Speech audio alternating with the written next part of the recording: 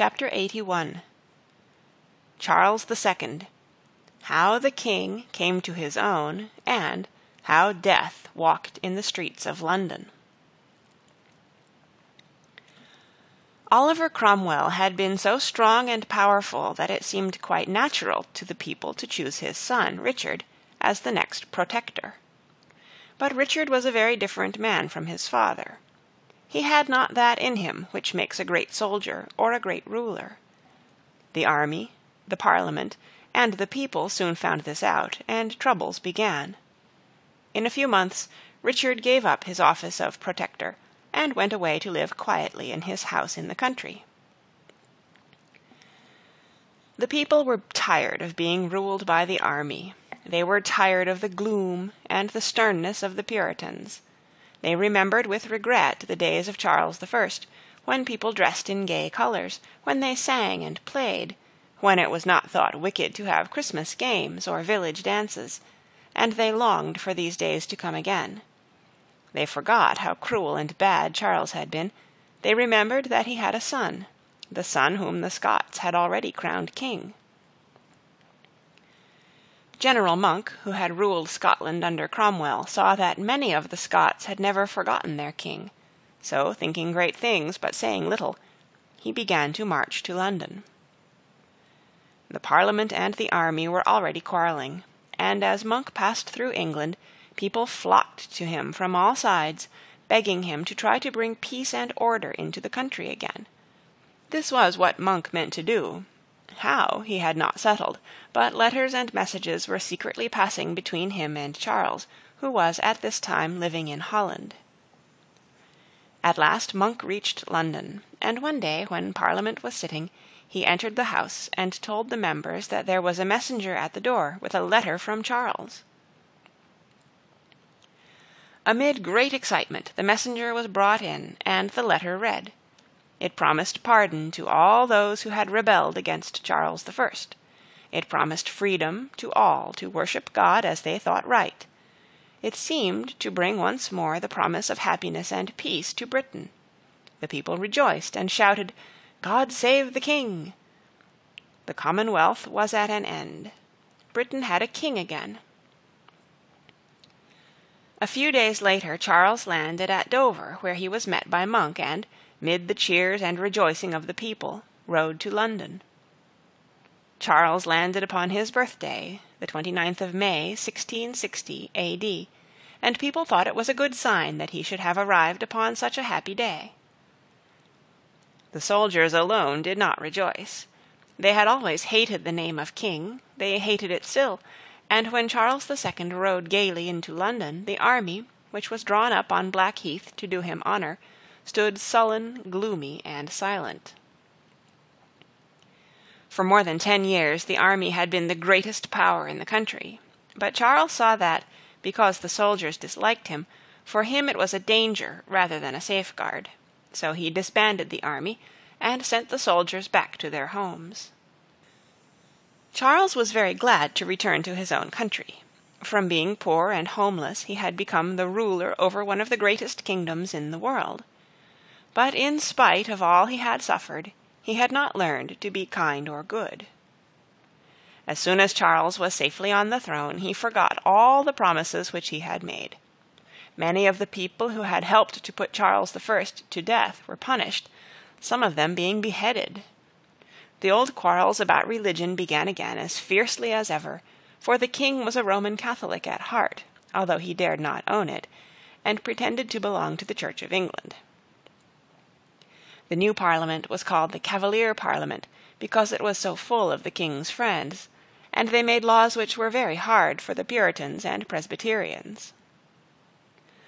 Scotland suffered much from these laws, and Charles sent a cruel man, called Lauderdale, to govern for him there. He, helped by another man called Claverhouse, tortured and put to death all those who would not worship God as the king commanded. During the reign of Charles II there was another war between the Dutch and the British. The Dutch had good ships, brave sailors, and brave leaders. The British, too, were brave, but their ships were badly managed. The money which should have been used to pay and feed the sailors was wasted by the king and his friends. The war, however, went fiercely on, sometimes one side, sometimes the other having the best of it. But the Dutch grew very bold, and at last sailed up the Thames, burning and destroying many of the British ships. Then, for the only time in all history, the roar of an enemy's guns was heard in London. The people went mad with fear and shame and anger.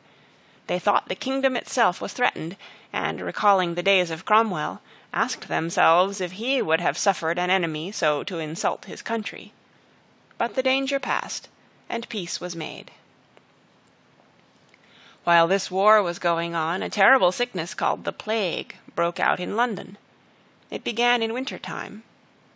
At first no one thought much about it, for such sickness was common in those days when people were careless about keeping their houses and towns clean. But as the days became warmer, the plague became worse, and soon it was so terrible that all who could fled from the town. It was a dreadful time. No business was done, the shops were shut, the churches were empty. The streets, which used to be so full of people hurrying to and fro, were silent, deserted, and grass-grown. As soon as it became known that any one in a house had the plague, all who lived in that house were forbidden to leave it, lest they should carry the dreadful sickness to others. Then the door was marked with a great red cross, and the words, "The Lord have mercy on us." At night the awful silence of the streets was broken by the sounds of heavy rumbling carts, and the mournful cry of the men in charge of them, "Bring out your dead! Bring out your dead!" For those who had died of this sickness could not be buried in a peaceful green churchyard, where their friends could come to put flowers upon their graves. There were far too many of them for that. Those who died during the day were carried away in a cart at night, and buried all together in a great grave which was dug for them outside the town. The story is told of a boatman who, when his wife became ill of the plague, could no longer go near his house, but slept in his boat. He worked hard all day, and in the evening used to bring what he had earned and lay it upon a stone not far from his house. Then he would go a little distance off and call to his wife. When she heard his call, she sent one of their children out to take the money and the food which he had brought. They would speak to each other for a short time at a distance, and then the boatman would go away again, sad at heart, wondering if his wife and children would still be alive when he came again next evening. But at least he knew that his dear ones would not die of hunger, as so many of the poor people did whose friends had run away and deserted them. This dreadful sickness was greatly caused, and made much worse, by the dirt of the streets and the houses. In those days no one thought of keeping the streets clean. People threw all the rubbish from their houses into them, and there it lay rotting and poisoning the air. The streets, too, were very narrow, and windows small, so that little air or light could come into the houses. In fact, people never thought about fresh air and light. The doctors did not know how to cure this sickness. Make-believe doctors offered the people all kinds of medicines which could do no good, but which were eagerly bought. Many went mad with terror and horror, and at one time 1,000 people died every day. But at last the dreadful summer passed, and, with the coming of the winter and the frost, the terrible sickness gradually disappeared. End of chapter 81. Read by Kara Schallenberg, www.kray.org, on August 21st, 2006, at Hugh Maguire's house in Montreal, Canada.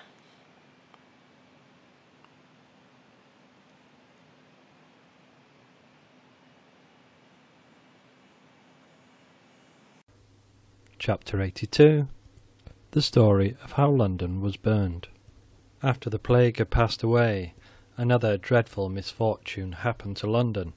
At least at the time it seemed like a misfortune, but really it was a good thing. This was the Great Fire, which caused much of the city to be burned to the ground.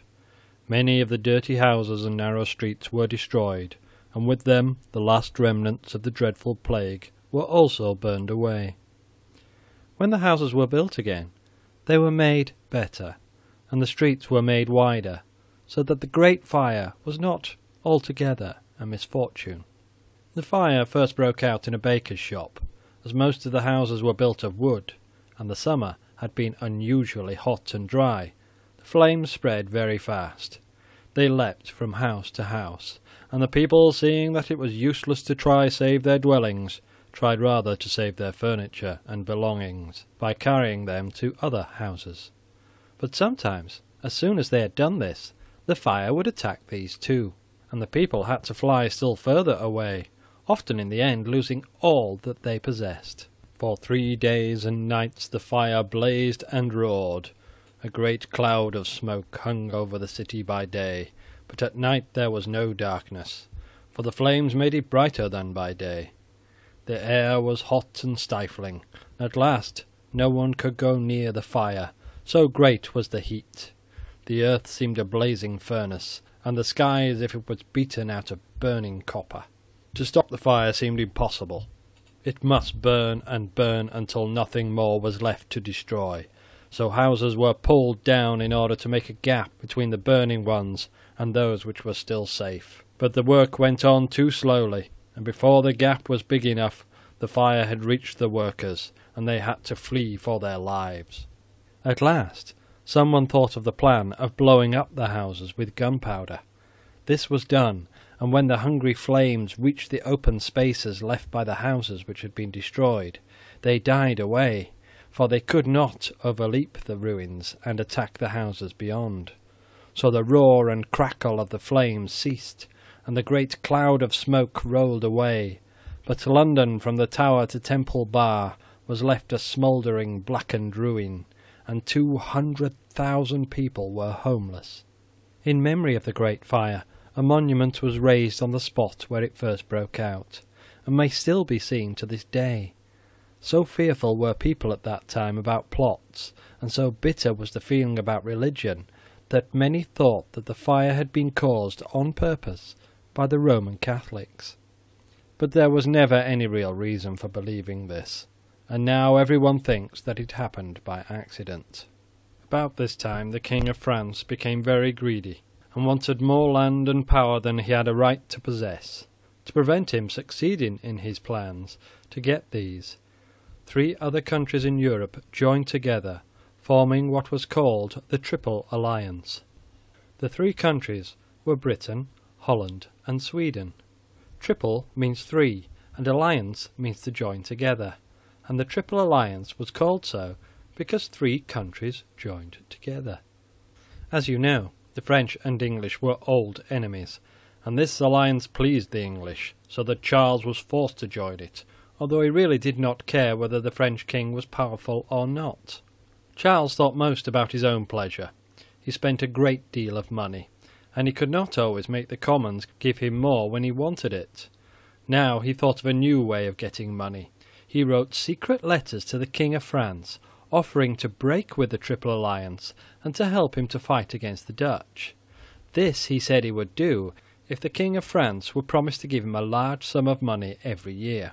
The King of France promised, and so Charles disgraced himself and his country, not only by breaking his word, but by becoming the servant of the King of France. Openly, he pretended to be a Protestant and the friend of Protestants. Secretly, he was a Roman Catholic and the friend of Roman Catholics. For a time, Charles kept up the pretence of the Triple Alliance, and by telling the Parliament that he must have more sailors in order to keep a check upon the French king, he got a large sum of money from them. He got still more money in other wicked ways, and then, to the anger of the people, he made war on the Dutch. But if France was greedy, and Britain false, Holland was strong and stubborn. Bravely she fought under her great leader, William, Prince of Orange. In 2 years Charles came to the end of his money, and he was forced to sign a peace called the Peace of Westminster, and leave France to fight alone, but he still continued to receive money from the French king. Charles was called the Merry Monarch because he was gay and laughter-loving. The people were glad at first to have so gay a king, for they were tired of the stern ways of Cromwell and the Puritans. But they soon found out that Charles was selfish and wicked as well as gay, and his reign proved a very unhappy one for Britain. There was constant discontent, there were constant plots. The king plotted, Parliament plotted, Protestants plotted, and Catholic plotted. But out of all the misery and discontent and injustice of these years, one good thing at least grew. This good thing was the passing of the Habeas Corpus Act. It was indeed no new act. It was as old as the Great Charter of King John. But like much in that Great Charter, it had been set aside by king after king. By this act, no person could be put into prison and left there as long as the king pleased, or until he was forgotten by all his friends. It commanded that every person should be brought to trial, and either punished or set free.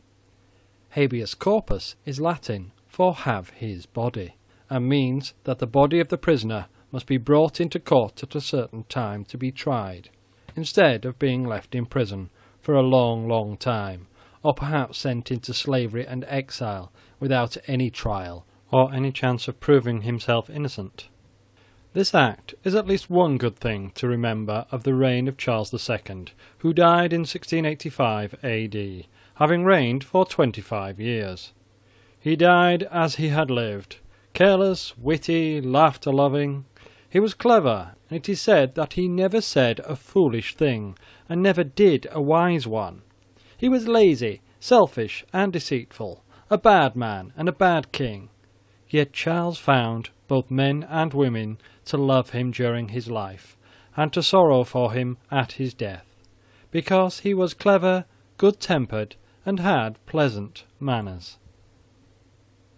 End of chapter 82. Chapter 81. James II of England and the 7th of Scotland, the Fiery Cross. When Charles II died, he left no sons who might succeed him, so his brother James, Duke of York, came to the throne. James was a Roman Catholic. During the reign of Charles II, an act had been passed forbidding Roman Catholics to hold any public office. Yet in spite of this law, James was made king. James promised that he would not hurt the Protestant churches. He allowed a bishop of the Church of England to crown him, but part of the coronation service was missed, that part at which the king used to receive a Bible and be told to read and believe it. The new king's cruel character soon began to show itself. By his orders and in the name of religion, Claverhouse continued to murder and torture the Scots in most terrible ways because they refused again to accept the teaching of the English Church. More wicked still, in England a man called Chief Justice Jeffreys, by his cruelties made for himself a name which has never been forgotten. He was a monster, an ogre more fierce and terrible than in any fairy tale. But James was not allowed to take possession of the kingdom without a struggle.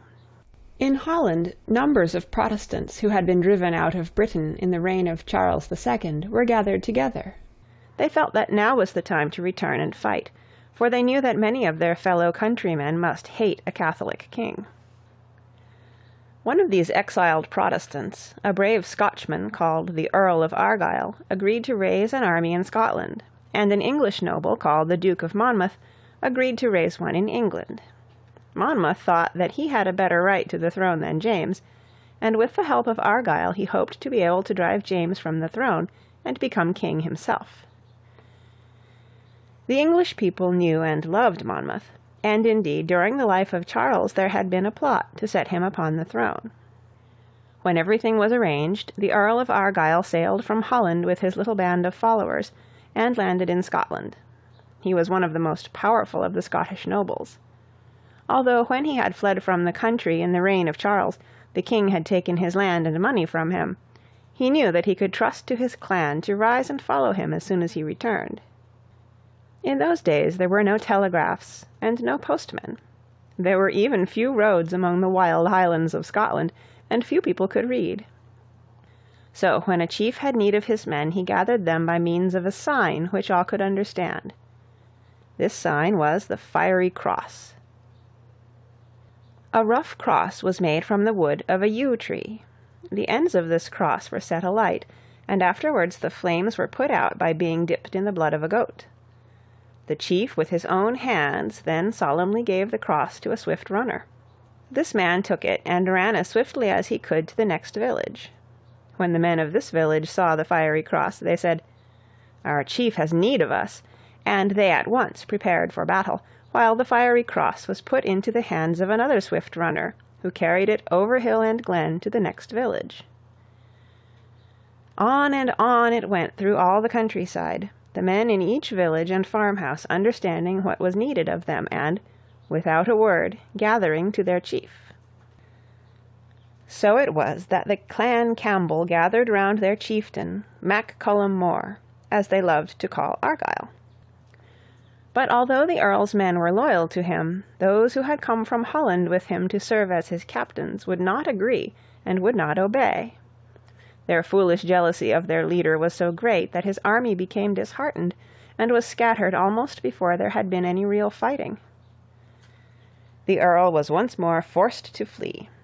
Dressed as a peasant, and followed by only one faithful friend, he tried to escape. But as they were crossing a little river, they were seized by some of the king's soldiers. The Earl, to save himself, sprang into the water, but the soldiers followed him.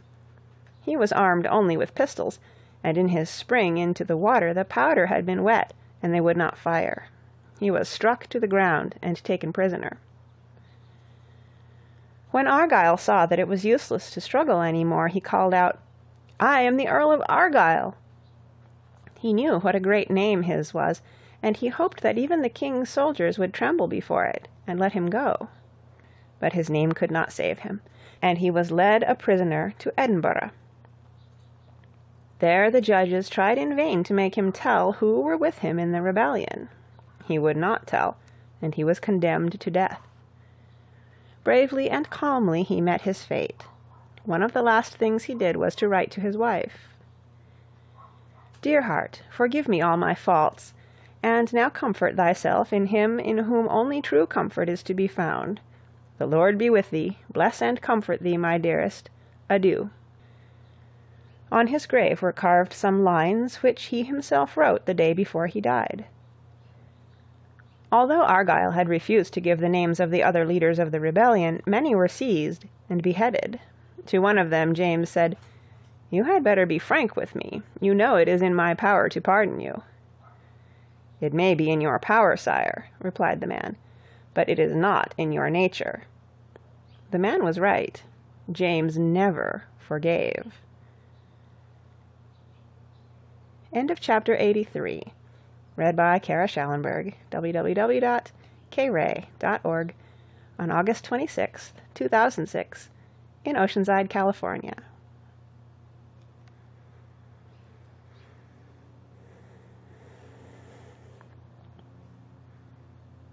Chapter 84. James II of England and 7th of Scotland. The story of King Monmouth. A few days after Argyle reached Scotland, the Duke of Monmouth sailed from Holland and landed in England. He was received with great joy.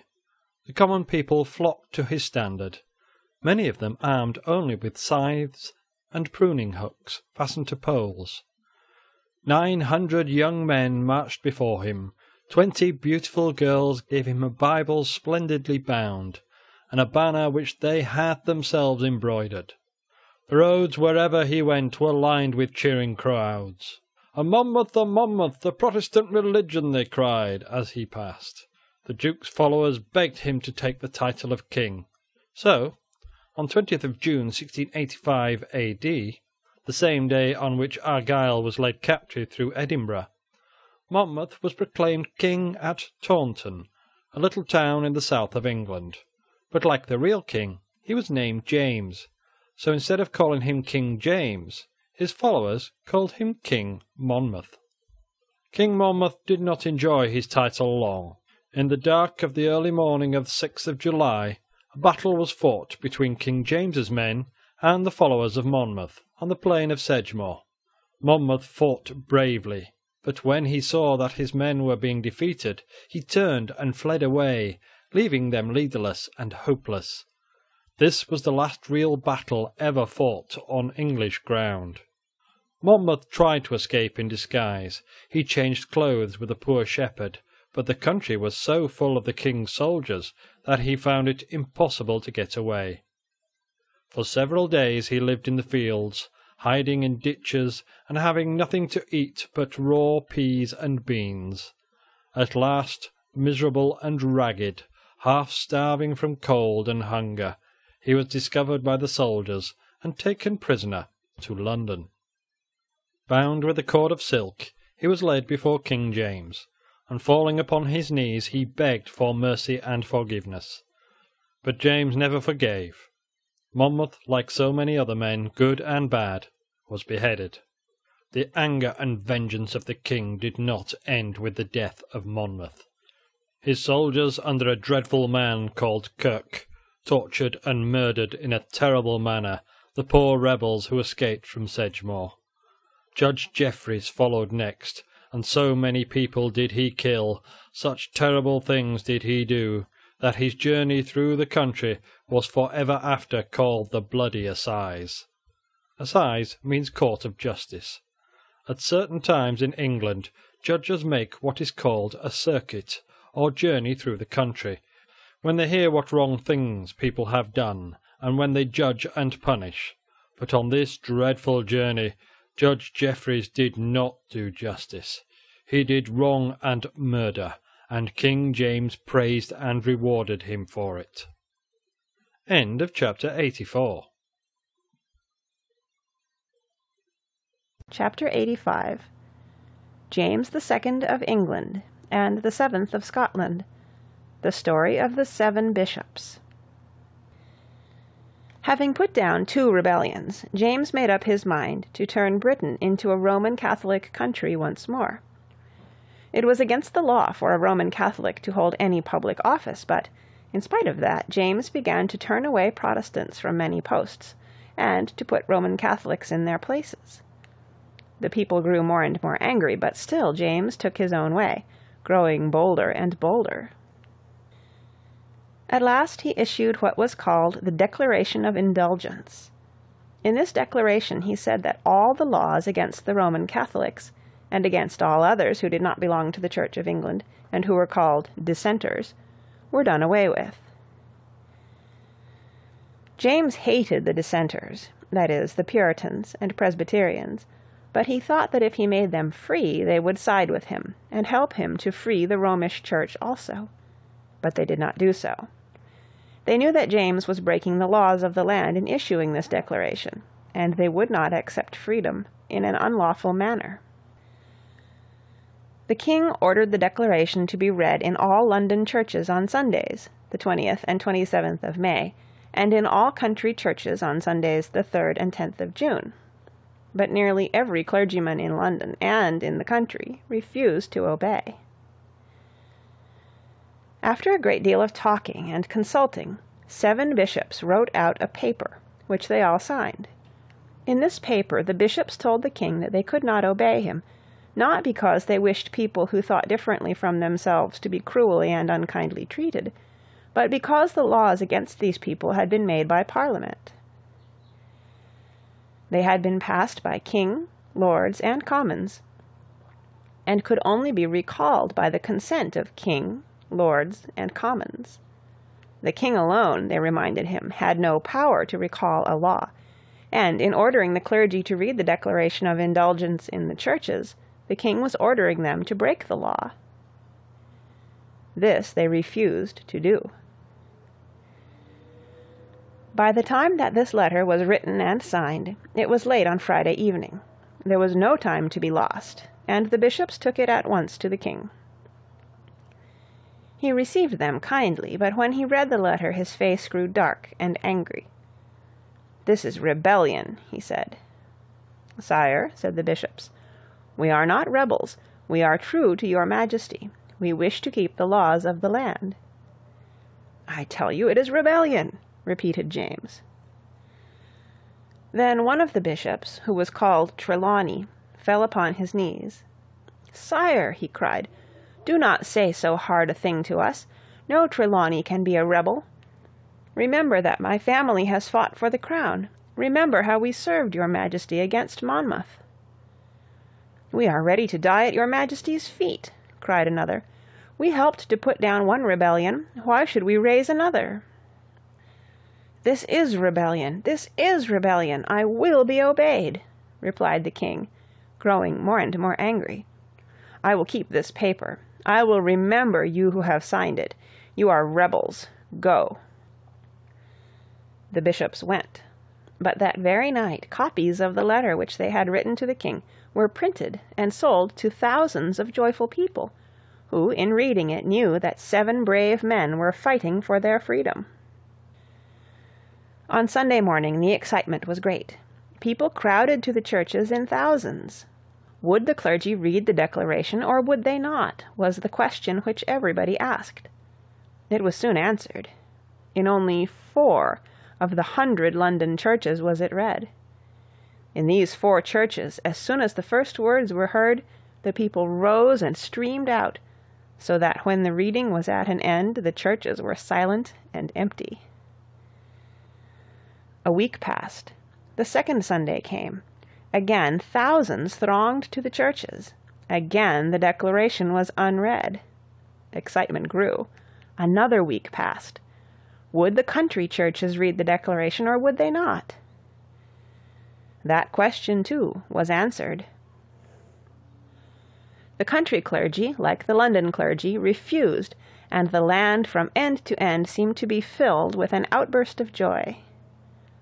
Then the king ordered the 7 bishops who had written the letter, and who had set the brave example, to be sent to the Tower. As soon as this became known, the whole river was crowded with boats, and the banks thronged with people eager to see the bishops as they passed on their way to prison. When the bishops appeared, the people fell on their knees, begging for a blessing. All the way from Whitehall to the Tower, the air was full of shouts of, "God bless your lordships!" It was like a royal procession, rather than like rebels being led to prison. As the bishops entered the Traitors' Gate, the guards knelt before them, begging too for a blessing, and in the guardhouse the rough soldiers drank to the health of the brave bishops. All the next day, to the anger of the king, great people crowded to visit the bishops, to cheer and comfort them in prison. And when 10 of the chief dissenters went to see them, his anger knew no bounds. He called these dissenters before him to scold them, and ask what they meant by visiting their enemies. "We are all Protestants," they replied. "It is our duty to forget old quarrels and stand by the men who are fighting for the liberties of the Protestant religion." For a week the bishops were kept in prison, while all over the country people wondered anxiously what would happen to them. Bishop Trelawney belonged to Cornwall. The people there loved him very much, and they made a song about him, of which the chorus was, "And shall Trelawney die? And shall Trelawney die? Then 30,000 Cornish boys will know the reason why."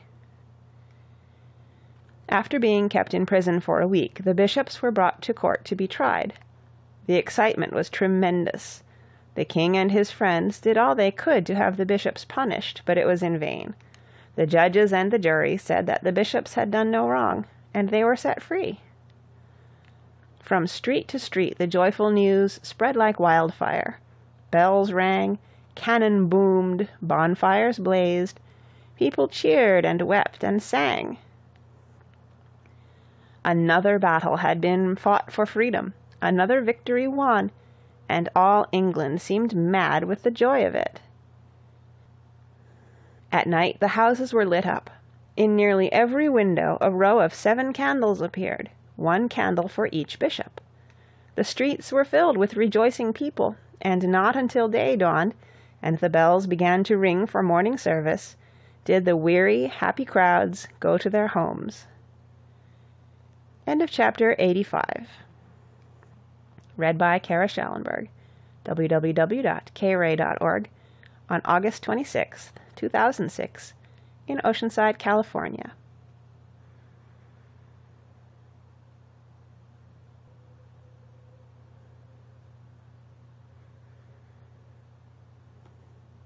Chapter 86. James the Second of England and 7th of Scotland, William the Deliverer. Anyone could see that the people were everywhere ready for rebellion. The king alone would not see it, and went on in his own way. He was angry and sullen, but very obstinate. "I will not give way," he said. "My father lost his head by giving way," and he resolved to punish the people. But James had gone too far. The people were weary of a popish tyrant, and they made up their minds to have a Protestant king. So they asked William, Prince of Orange, to come to rule over them, the prince against whom Charles II had fought in the Dutch wars. William had some claim to the throne. I will explain how. Charles I had a daughter called Mary. She married a Prince of Orange called William, and their son, also called William, was now Prince of Orange. He was thus the nephew of Charles II and of James II, and besides this he had married his cousin Mary, the eldest daughter of James II. Although their father, James, was a Roman Catholic, Mary and her sister Anne were both Protestants, and except for their little brother, who was at this time a tiny baby, Mary was the next heir to the throne of Britain. So when the British saw that James meant to rule as a tyrant, and that there was no hope of any freedom or happiness for them as long as he was king, they sent messengers to Holland, begging William to come to take the crown. William consented to come, and began to gather his ships and men, and one day a letter reached James telling him what the Prince of Orange was doing. As James read, he turned pale, and the letter dropped from his hand. He had thought that he might ill-treat the people as he liked. Now he discovered his mistake, and tried to undo the evil he had done. It was too late. His people had forsaken him. William was ready to sail, but for some days he was prevented because of the wind which blew from the west. At last it changed, and what was known for many years after as the Protestant east wind began to blow. It blew the prince and his great fleet to the shores of Britain. More than 600 ships swept over the water, led by William in his vessel called the Brill. From the masthead floated his standard, with the arms of Nassau and of Britain upon it, and in great shining letters the words, "I will maintain the liberties of England and the Protestant religion." By night the dark sea glittered for miles with lights. By day the white sails glimmered in the wintry sun. Once before in our story a great conqueror called William had sailed to these shores with mighty ships and men. This was no conqueror, but a deliverer. On the 5th of November 1688 AD, William landed at Torbay in Devonshire. There the stone upon which he first placed his foot is still to be seen, although now it is a town. Then it was a little lonely village, and the prince had to sleep the first night in a tiny thatched cottage. But over it, as proudly as over any castle, fluttered the great banner with its promise, "I will maintain the liberties of England and the Protestant religion." Through rain and wintry weather, over roads knee-deep in mud, the prince and his army marched northward. Worn, wet, and muddy as they were, the people crowded everywhere along the way to cheer them. The prince rode upon a beautiful white horse. A white feather was in his hat, and armour glittered upon his breast. His face was grave and stern, his eyes keen and watchful. He looked a soldier and a king. As he rode along, an old woman pushed her way through the crowd, and afraid neither of the prancing horses nor the drawn swords of the soldiers, darted to the side of the prince. She seized his hand, and looking up into his face, with eyes full of tears, cried, "I am happy now, I am happy now." and the grave and stern William smiled gently as he looked down upon her. The deliverer had come. James II, his queen, and their little boy fled to France. No one wanted James. No one regretted him. To go to France was the best thing he could do, and the king there received him kindly and treated him as an honoured guest.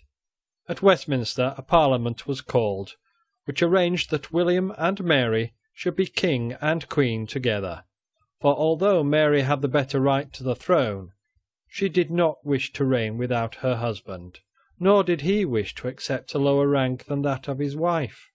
So ended the glorious Revolution.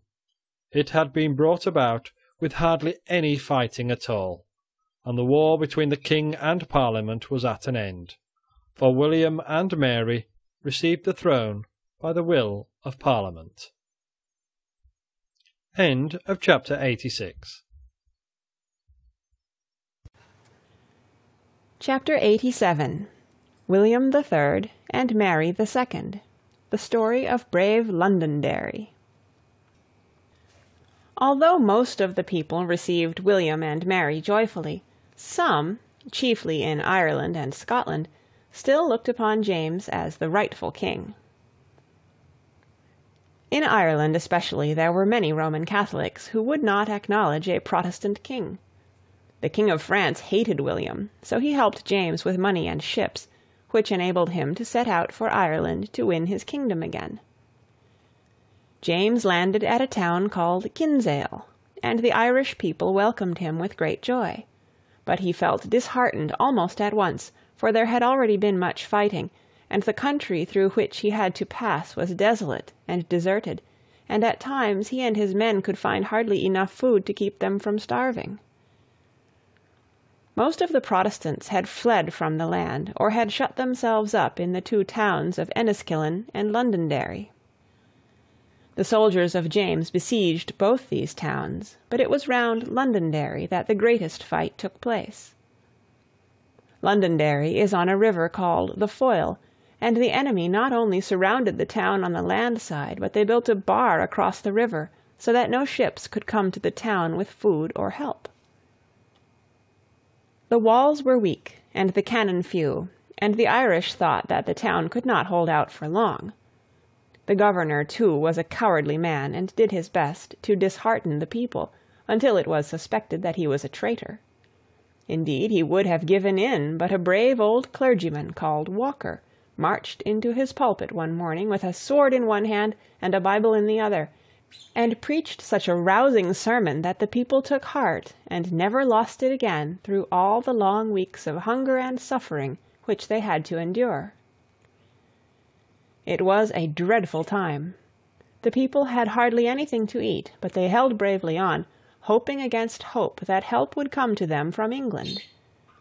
But day after day passed, and no help came. Rats, mice, dogs, and horses, all were eaten, only tallow and skins remained. Still they held on. The soldiers were so weak at last from want of food that they could hardly stand, far less fight. They resolved to hold out for 2 days longer. Then the end must come. But just as the sun was setting on the 28th of July, the day before they were going to give in, the eager watchers on the walls saw the gleam of sails far down the river. Help! Help at last! How their hearts beat, how they shouted with all the little strength they had, as nearer and nearer sailed the ships. There were 3 of them. On they came with all sail set.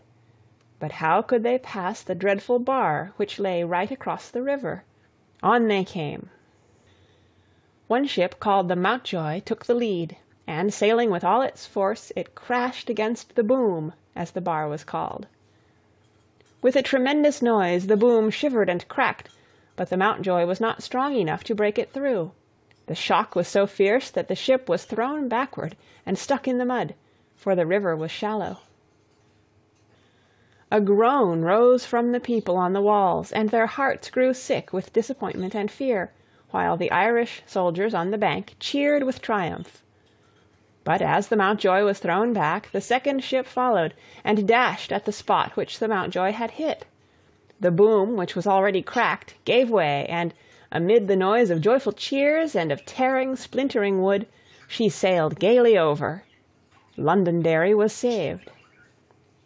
That same night, eager hands unloaded the ships, and, for the first time for 3 months, the people had enough to eat. A day or two later, the army of James burned the tents and cabins in which they had lived while besieging the town, and went away. But the struggle was not over. It lasted until the following year, when William himself came to Ireland.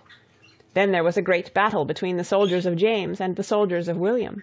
It was called the Battle of the Boyne, because it was fought near a river of that name.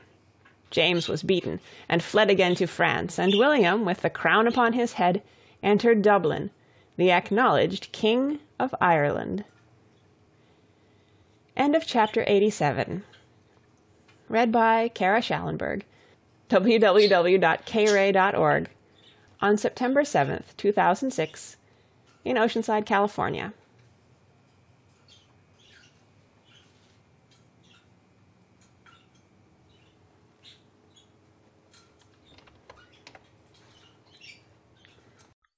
Chapter 88. William III and Mary II, the story of a sad day in a Highland glen. The friends of James were called Jacobites, from Jacobus, which is Latin for James. There were many Jacobites in the north of Scotland.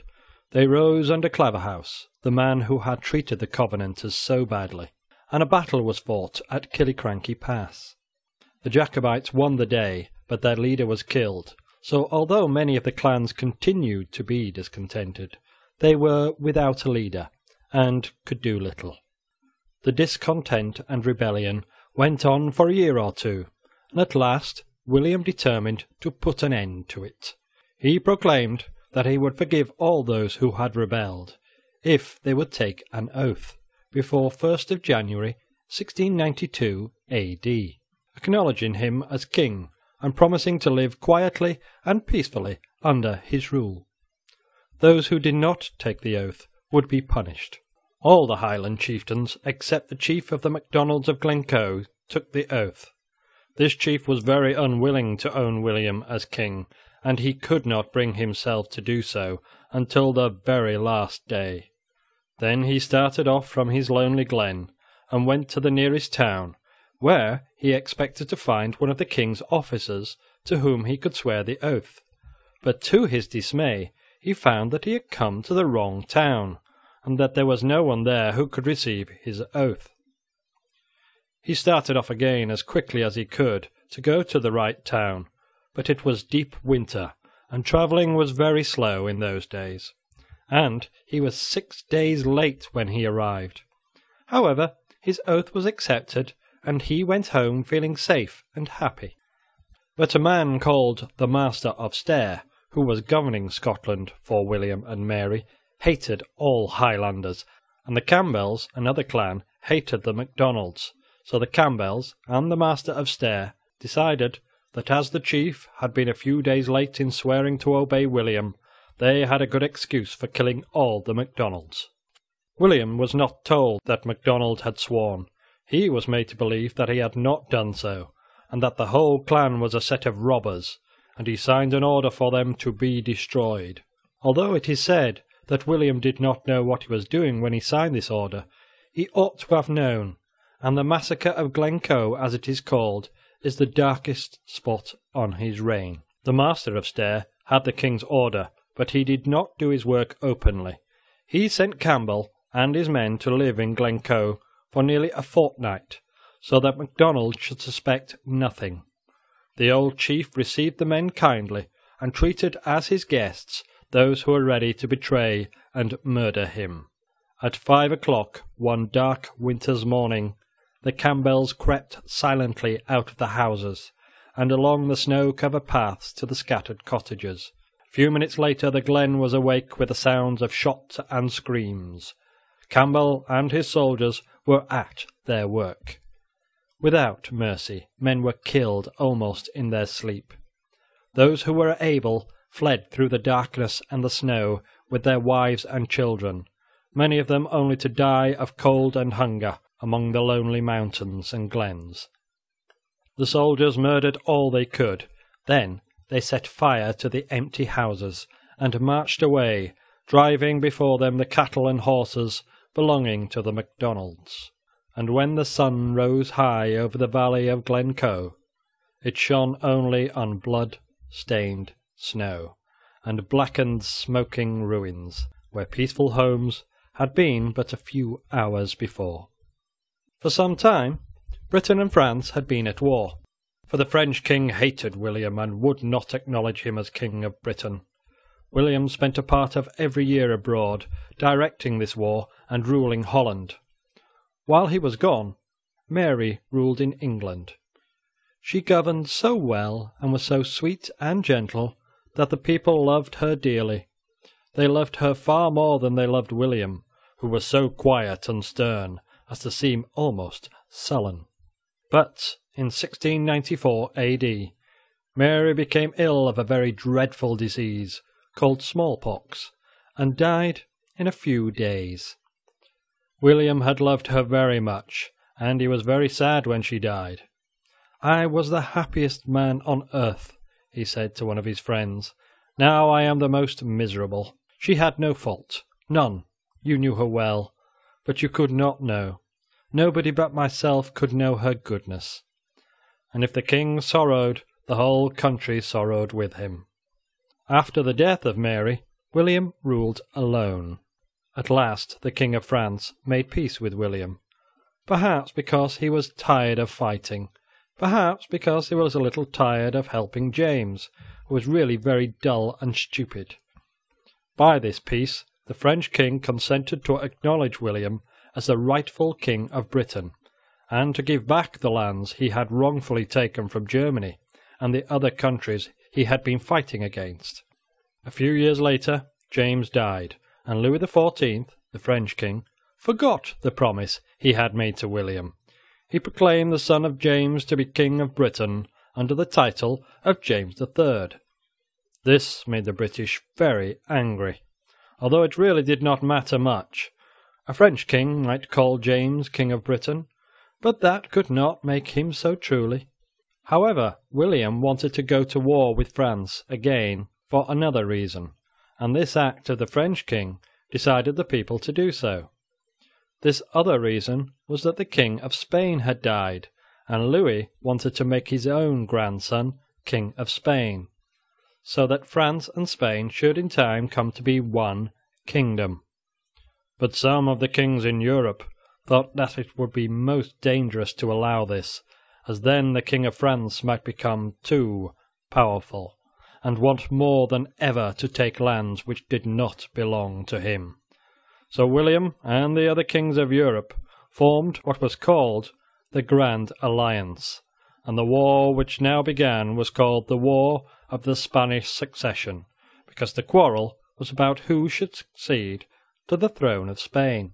But before war was declared, William died. He had always been rather ill, although in spite of that he had both thought and worked hard, and for some time now he had been very unwell. One day when he was out riding he was thrown from his horse and broke his collarbone.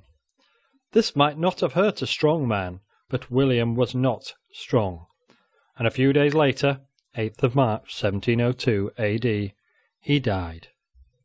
William was a great and brave man. He did much for Britain, yet he was never loved by the people. They felt that he was a Dutchman, and that he cared more for Holland than for his kingdom of Britain, and that made it difficult for them to love him. End of chapter 88.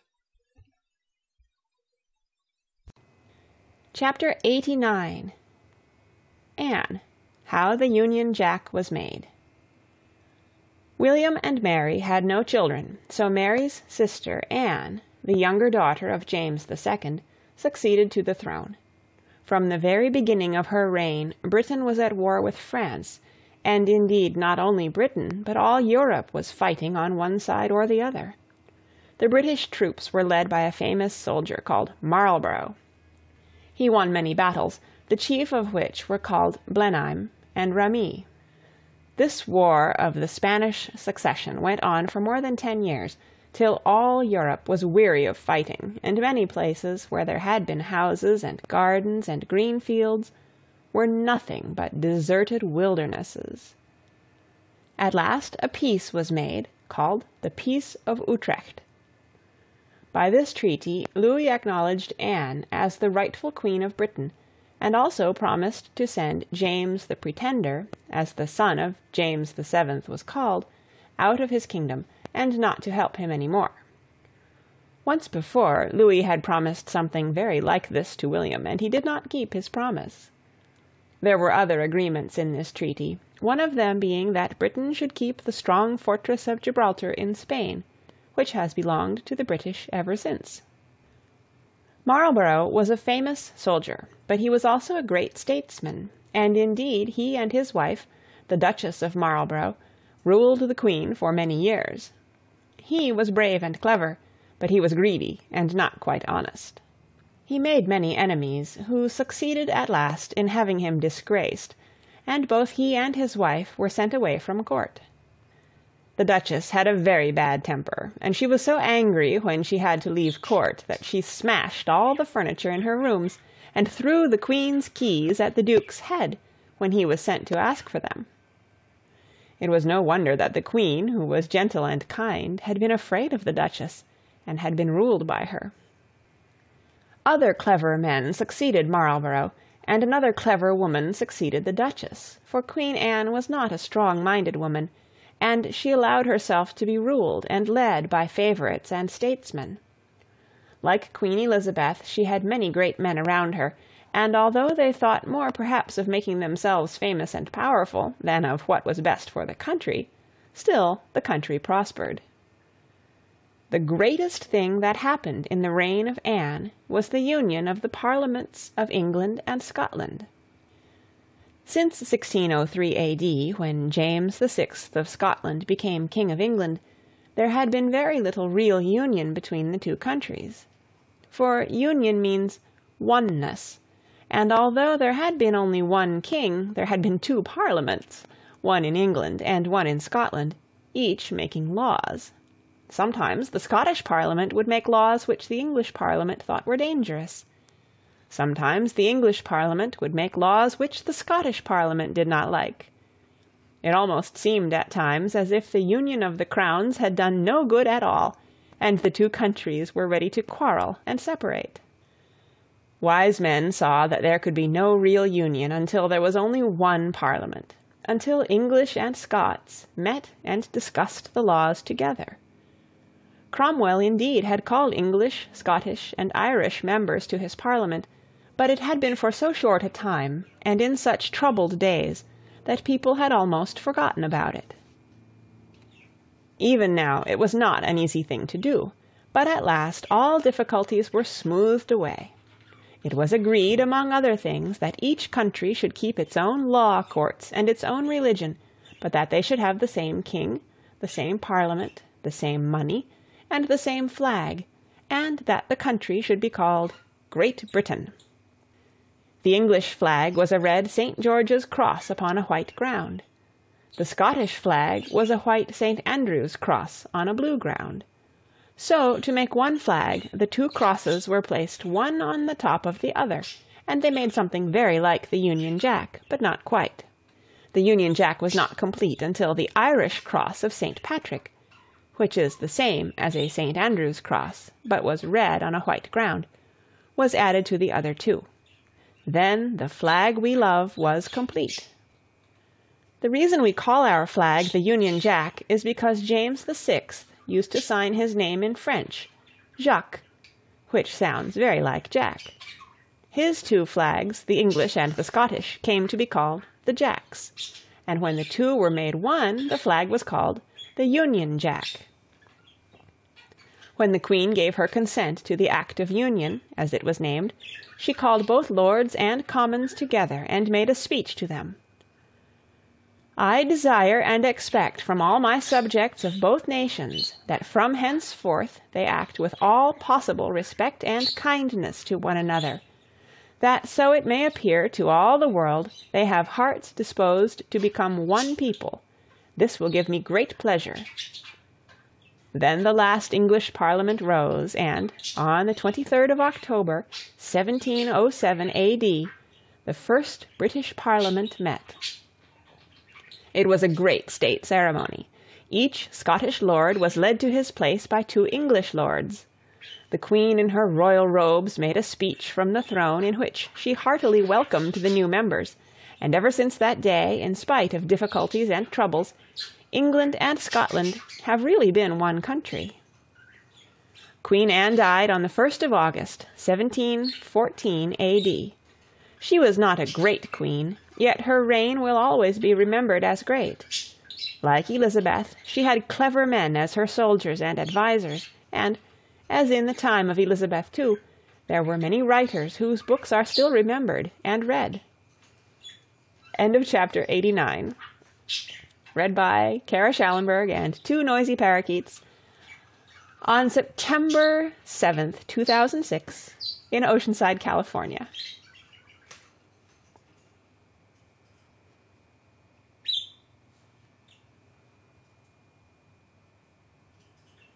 Chapter 90. George I, the story of the Earl of Mar's hunting party. Queen Anne was the last of the Stuarts, and her husband and all her children died before she did. She had no near relatives, except her brother, who was called the Pretender. He was a Roman Catholic, and therefore could not succeed to the throne, for in the time of William and Mary a law had been made that no Roman Catholic should ever again wear the crown. The people had foreseen that after Queen Anne died there might be quarrels as to who should reign next, so that too had been settled by law in the time of William and Mary. James I of England had a daughter called Elizabeth, who married the King of Bohemia, and her grandson, George, Elector or King of Hanover, was the nearest Protestant heir to the throne. He was the great-grandson of James VI. So, as soon as Queen Anne died, George was proclaimed king in England, Scotland and Ireland, without any fighting or quarrelling. But although his grandmother had been British, George himself was as German as could be, and he could not even speak a word of English. He was 55 years old when he came to the throne, and was too old ever to learn the English language or English ways and manners. The Jacobites had never lost hope of having once more a Stuart king. Now they felt was the time to try. The new king was a German, and the people, they thought, would surely rather have a man of their own country than an old German to reign over them. The Earl of Mar, making believe that he was going to have a great hunting party, asked a number of the Highland lords to his house. They came, but soon it was seen that it was not deer they meant to hunt, and a large army gathered round Lord Mar and the standard of James VIII, which was the title the Pretender took. In their caps they wore his badge of white cockade or rosette. The Pretender's standard was of blue silk, having on one side the arms of Scotland worked in gold, and on the other side the Scottish thistle, with the motto Nemo me impune lacessit, which means, "Those who touch me will suffer for it." It also had 2 streamers of white ribbon, on one of which were the words, "For our wronged king and oppressed country," and on the other, "For our lives and liberties." There was great rejoicing when the standard was unfurled, but scarcely had it been done when the golden ball fell from the top of the staff. This made the Highlanders very sad, for they were superstitious, and thought it meant bad luck. "But when our standard was set up, sae fierce the wind did blow, Willie. The golden knop down from the top unto the ground did fa, Willie." Then second-sighted Sandy said, "We'll do nae good at a', Willie, while pipers play frae right to left, fi furrock wigs away, Willie." In the north of England, Lord Derwentwater and another gentleman gathered an army of Jacobites and proclaimed James king. But neither Lord Mar nor Lord Derwentwater were good generals. Having got their soldiers together, they did not seem to know what to do with them. So when King George's army met Lord Derwentwater's army, the Jacobites yielded almost without a struggle. In Scotland the Jacobites under Lord Mar and the King's soldiers under the Duke of Argyll met at a place called Sheriffmuir, near Dunblane. Lord Mar called a council of war and asked his captains, "Shall we fight or shall we go back?" And all the captains called out, "Fight! Fight!" Lord Mar agreed, and they all went to their places. No sooner did the Highlanders know they were to fight than a great cheer went through the army, every man tossing his cap in the air. Every Scotchman there was glad at the opportunity of fighting his old enemies, the English. With broadswords drawn, colours flying, and bagpipes playing, they rushed to battle. But brave and fierce though the Highlanders were, they lacked a clever leader. So it happened that one half of Mar's soldiers beat one half of Argyll's, but the other half of Argyll's beat the other half of Mar's, so each side claimed the victory. There's some say that we won, some say that we won, some say that none won at all, man. But one thing I'm sure, that at Sheriffmuir a battle there was which I saw, man. And we ran, and they ran, and they ran, and we ran, and we ran, and they ran away, man. If we have not gained a victory, said one Jacobite general, we ought to fight Argyll once a week until we make it one. But Mar did nothing, and James, who had promised to come from France, did not arrive. So disappointed and discontented, many of the chieftains and their followers went home again. But at last James landed. He was greeted with great joy, and rode into Dundee with 300 gentlemen behind him. Now, thought the Jacobites, we have a king. Now we will be led to battle and victory. But they were again disappointed. James was no soldier.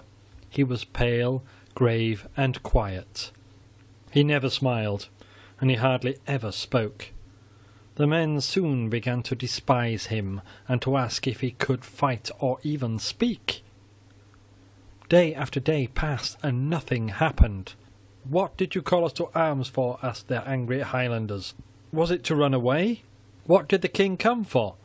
Was it to see his people butchered by hangmen, and not strike one blow for their lives? Let us die like men, and not like dogs.